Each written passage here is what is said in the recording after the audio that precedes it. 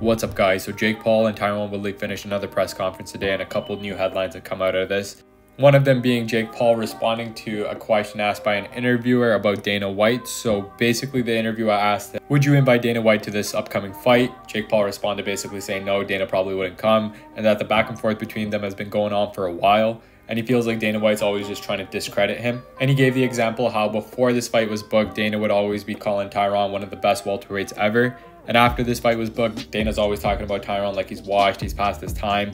So then the reporter goes on to ask him how he thinks this feud between him and Dana is going to end. Jake Paul said that he thinks he's going to meet Dana in a club and probably knock him out one day.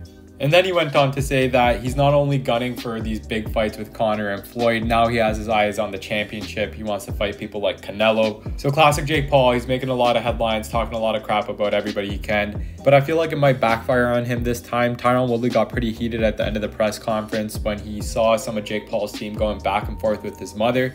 He got pretty heated. Him and the team got into it with each other. His sister started going off on Jake Paul's team. And yeah, you could tell Tyron was really pissed in those interviews afterwards. Maybe Jake Paul's lighting a fire underneath him. He shouldn't have. He's just adding to the fuel. Obviously, his team's full of a bunch of goons and you couldn't expect anything more from them. But, you know, you don't really go at anybody's mother, especially Woodley's mother, who's just so loved by the MMA community. Now, I'm sure everybody watching this is pulling for Woodley, but let me know down below if you guys have any doubts. Are you worried Jake's going to pull this through and surprise us like he did before?